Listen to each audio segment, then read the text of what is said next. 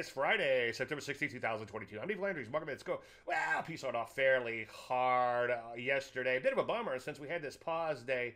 Looking like we were trying to stabilize, but unfortunately, sold off fairly hard. And another, unfortunately, futures getting whacked pre-market. As I've been saying quite a bit, net, we're right about where we were way back in May. So this sideways movement and wide and loose is not a trend follower's dream. Take a look at the NASDAQ. As you can see, getting whacked a little yesterday, too, down 1%, almost and a half.